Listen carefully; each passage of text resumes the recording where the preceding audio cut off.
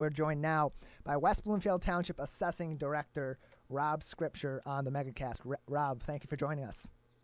Hi, good afternoon. Thanks for having me. Yeah, thanks for being on. So West Bloomfield has a plan in place to gradually return to some sort of normal operations. Before we get to that, what is West Bloomfield's operations at Town Hall looking like right now? What's it looked like during this crisis? So right now, for the past month and a half, a little over a month and a half, we've been most of it's been handled from home. So we have no public coming in and out of the facility. All mail is still being processed as we're getting it to the. Our phone calls are still being answered, and we're doing business as usual as best we can, not having the doors open. So just a limited crew over there. I've known for the meetings, the only person that's been on site for the township board meetings has been Steve Kaplan and the IT director Harry Palmer and so on. So there definitely are some serious precautions being taken at Town Hall. And as things reopen all throughout the state, different industries reopen, so do municipalities. And how are municipalities being maybe required? Are they required right now to be putting together those plans? Yes, the last governor's orders said that if you're going to reopen and bring staff back to the facility, you have to have a restoration plan or a recovery plan. And so, the township of West Bloomfield has been working on this restoration plan for a little over a month.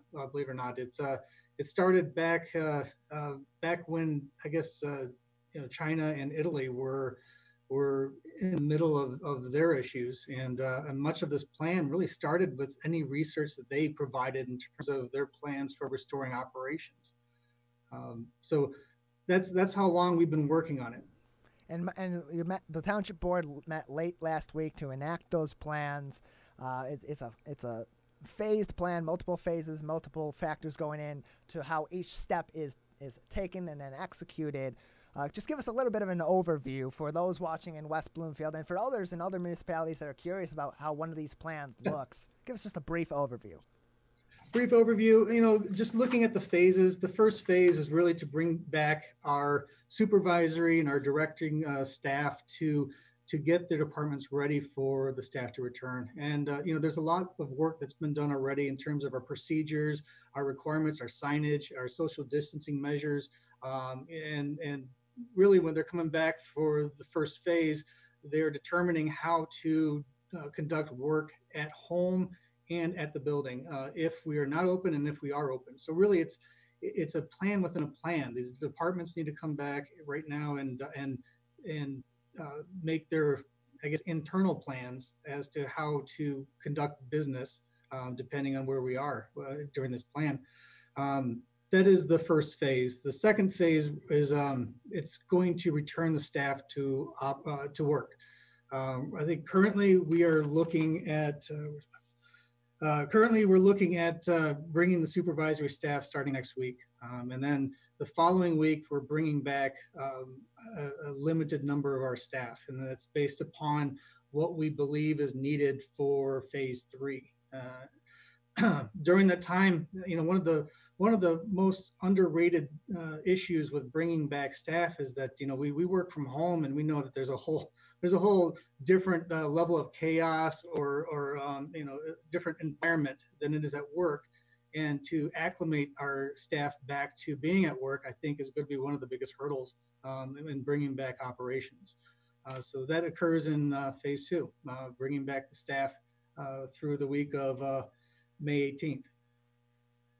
And later on, you also have phases in there that include limited public reentry and then lifted restrictions on who gets in to Town Hall from the public. And then eventually, the final phase is going to be a full return to normal operations. Yes. But there's differences between these different phases. There's a time signature potentially between them, and there's factors that go in that decide whether you stay in phase 1 and move to phase 2, or stay in phase 2 and move to phase 3, or backtrack even if things do pick back up regarding coronavirus numbers. What factors go into determining when you move phases, how you move them, and if you may need to delay that?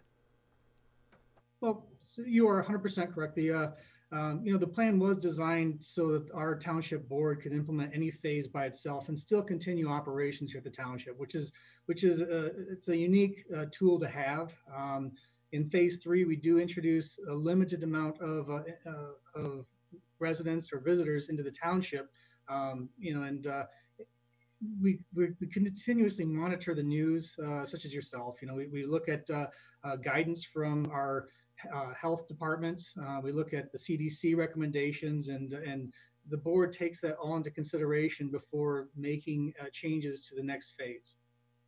So you mentioned that the board's making this decision. Are they holding special meetings to do that? Is that something that the power goes to the township supervisor to enact that with the board's permission? How is that being enacted specifically?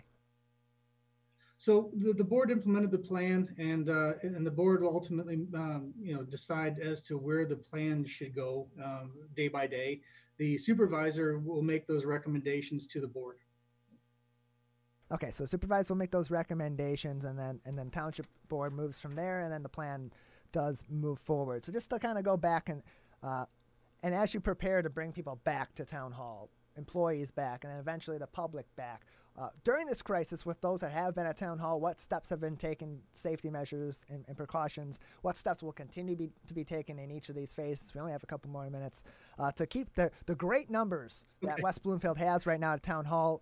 Steve Kaplan mentioned at the previous township board meeting that 0 out of the 91 West Bloomfield town hall employees have had a run-in with COVID-19 thus far. How do you keep that up? What precautions is the township taking and will be taking going forward?